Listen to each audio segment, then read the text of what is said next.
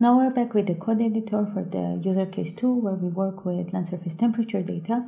So again, first we have to load the land surface temperature dataset, and for this we need the ID of the dataset. In order to find the ID for a specific dataset, you can search it in the data catalog, where in the search the keywords with the associated with the image collection will bring the results, and this can be just copied.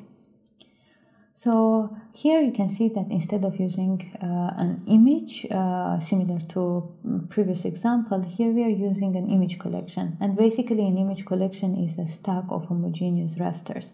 In this case, land surface temperature rasters. And the good thing about image collection that it can be used fully, or it can be filtered for a specific time or location. Here you already see the time constraints. So in this case, we are interested for the time series from 2001 to 2018, and also for specific date range. So if you are interested for time series only for specific months or for specific season, it can be filtered in a following way by filtering the day of the year. We can also run the filters for specific space. So if we are interested only in a small area, we can use either the geometries which are uploaded in our asset, or we can use the geometry tools and select a specific area.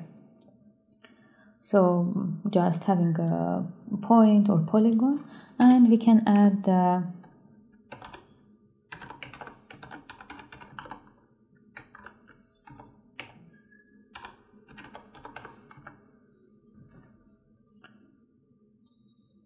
So let's print the collection now in order to gain some information about it.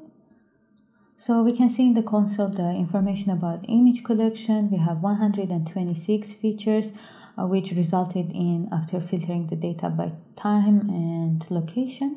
And we can see each and every image which that are in this collection, and we can see the information about the bands. So for example, the daytime land surface temperature or nighttime land surface temperature, as well as some properties. Here an important thing is the time start property, which basically has the information regarding the observation time, which is very important for time series analysis. Okay, now let's move forward. So here we can see the function which is needed in order to convert the land surface temperature information provided from MODIS first to Kelvin, and then convert Kelvin to Celsius.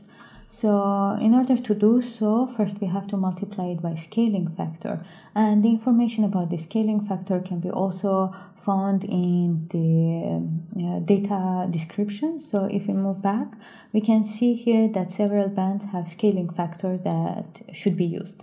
So this is from where the scaling factor comes, and then conversion to Celsius is just a simple subtraction. Here an important thing is to retain all the properties regarding the time in order to use later the time series information for our analysis. And when we have the function ready, what we have to do is to map the function in order to have it applied to every image in the image collection. As a result, we have a new image collection, the collection Celsius, which has the same information already, but the images are now the values are represented in Celsius. So in order to visualize the imagery, we can either select the specific image from the collection, either using the ID or the name or the ID. Or we can also use some statistics or the reducers for the analysis. So here we can see the land surface temperature collection, where we select only the daytime band and applied statistics. It can be maximum or mean or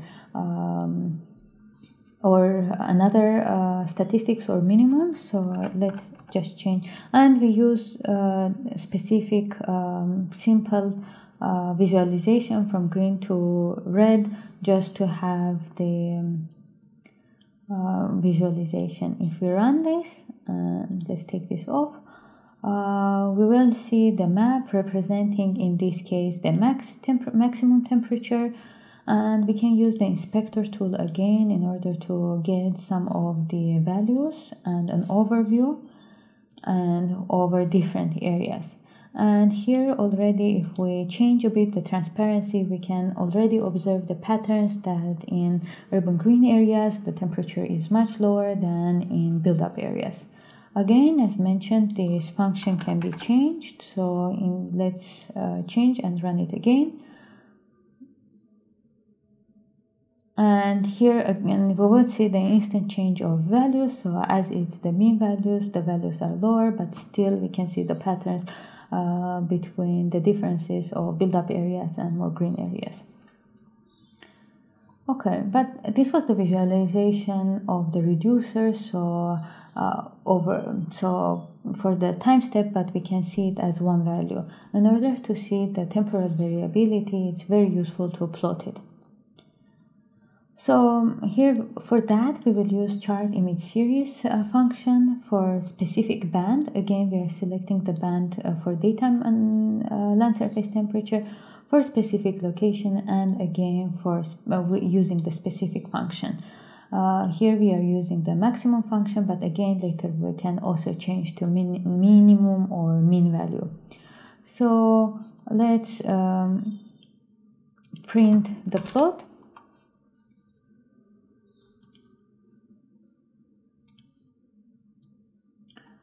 So in the console, we can see the average over the whole area of interest over time. So we can see the patterns, we can see some time steps when the temperatures were much higher.